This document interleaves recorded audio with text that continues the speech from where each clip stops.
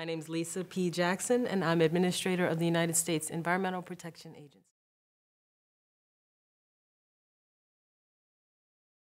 And I always tell people, a lot of people came to the environmental movement. I think particularly white Americans, sort of the Theodore Roosevelt model. It was about privilege and mornings on horseback, right? It was about being privileged enough to afford to go to the most exquisite parts of this country, maybe to hunt, maybe to fish, maybe just to camp.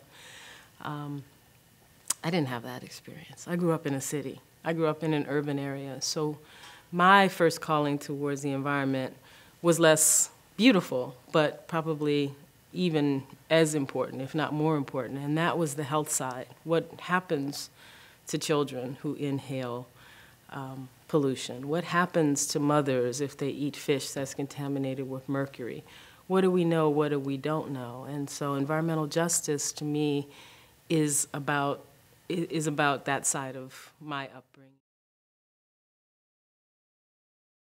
So I remember being less than noble. I'll go to EPA, I'll work for a few years, punch my ticket, and then go work for one of these consultants.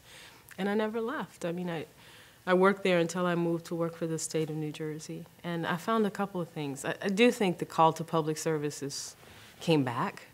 I do think the work of the agency is incredibly interesting. It's very scientific. You know, the environment has this reputation of being about granola and Birkenstocks, and you know, we're kind of going back to the olden days.